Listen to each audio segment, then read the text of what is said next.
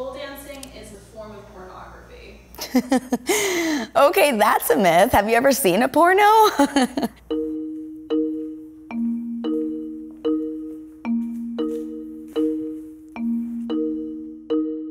My name is Victor. My name is Nadia. My name is Candace Kane. My name is Alec Tsupa. My name is Mary Carroll, and I've been pole dancing for 8.5 years. 3 years. 7 years. 9 years. 12 years.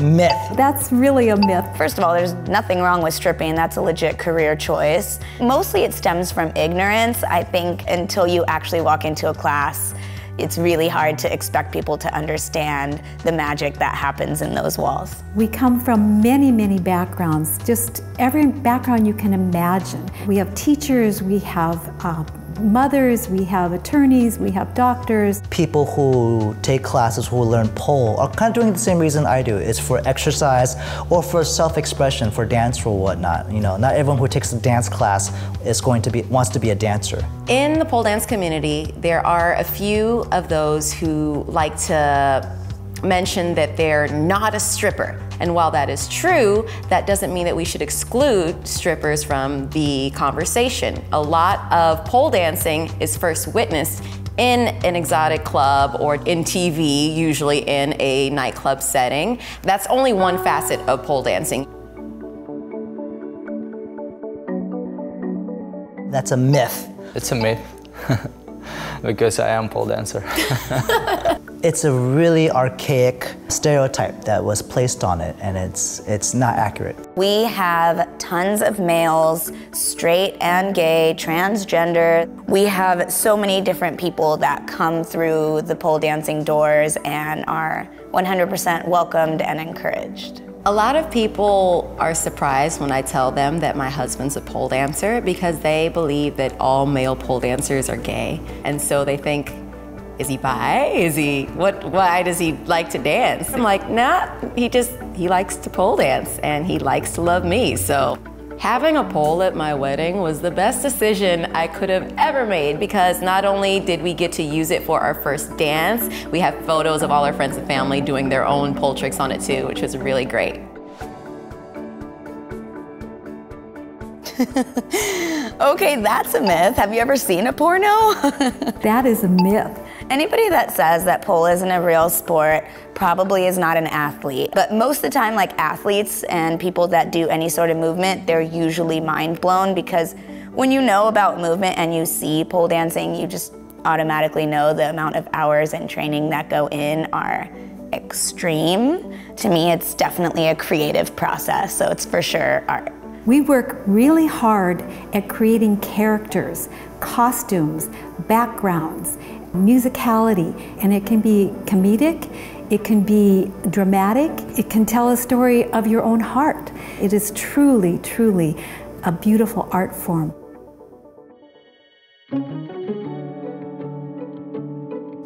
Absolutely a myth. Myth. That's a myth, and that's also true, so. In all honesty, we wear skimpy stuff because it's a practical thing. You can't stick to the pole if you're wearing a jumpsuit. We do have to wear really small clothing the more crazy our skill set becomes because we use our flesh as friction and contact points to make sure we don't fall. But also, I do like wearing sexy outfits because I feel better, and when I feel better, I dance better. However, there are different types of pole dancing, i.e. Chinese pole or silicone poles that you can, and it's actually encouraged to wear clothes. That's a myth. Oh my gosh. That is a myth. I was not fit. I was weak. I was much larger. And by accident, I went with a friend to a pole studio. I sucked at it, but it stuck. And eventually, the weight came off and I got athletic, I got strong. I lost over 45 pounds and I realized that this was my gym. The purpose of pole for some is to get fit, to gain strength, to gain flexibility. I actually think that there's a body type that is really ideal for the type of pole dancing I like, which is thick thighs, thick hips. It just looks so so nice. And there's some super plus size that just super kill it and just have that body awareness and confidence, and I love a full figure. That is a myth. You are never too old to pole dance. I'm 65.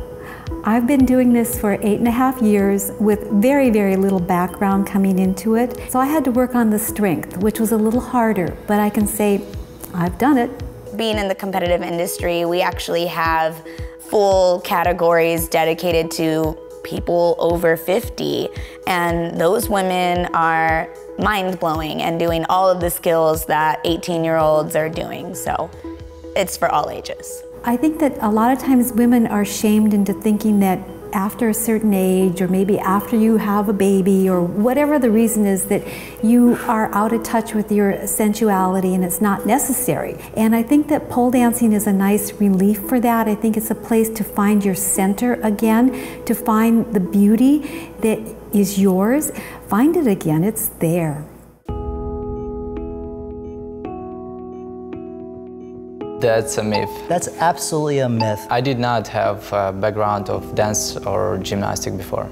Pole dancers come from all walks of life. Some of them do come from the circus and from a highly trained background, but some of them are just soccer moms that just get on stage and start killing it. I didn't have much of a background. It's just a matter of your desire to do it and attitude.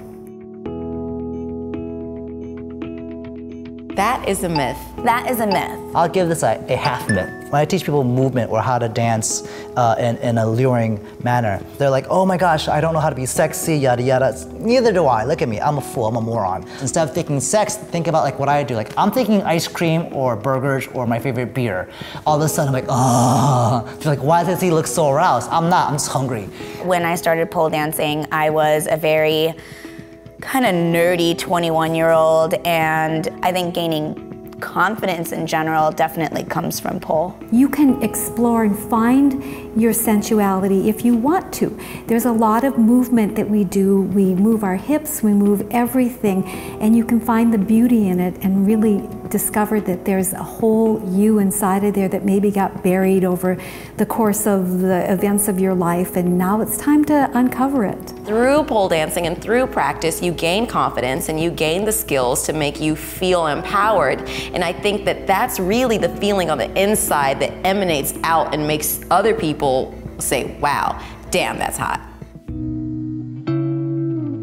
It's whatever move that is challenging me that week, that I'm working on, that I'm using to improve myself. I love like the basic pole moves like flag or starfish. My favorite pole move is the cane split that I created. Not that many people can do it because you have to have long arms and extreme hamstring flexibility. Some of the best images I've ever taken have been in a handspring, and so it's always like my go-to. One of them is spatchcock. I've always loved doing that one. And then the new black sun split is another one. The part that really got me hooked on it is the community. The community is what keeps you there because you're so exposed. Here you are, you know, you're in your bathing suit basically in front of strangers and whatever body shape you're in. It's a really beautiful and unique thing to pole because they're so extra supportive. When you get in, you never want to leave. You just end up feeling this sense of home that you can't find anywhere else. Consider it like a gateway drug into a lot of other really dope stuff, like high confidence, epic clothing, wanting to make videos, wanting to do photo shoots, getting too many shoes. Yeah, we're a cult and you should join us. Hi everyone, I'm Samara, one of the creators of Truth or Myth. I have been pole dancing for 6 years, so I really wanted to make this video because pole dancing has just become one of the loves of my life, between the community and just the feeling of being free and letting loose. It really is a very addicting way to express yourself. So I hope you feel like you've learned something new about pole dancing. Click here to subscribe to SoulPancake and hit the notifications bell so you always know when another video is coming out. And click here to watch another video of Truth or Myth. Thanks. SoulPancake, subscribe!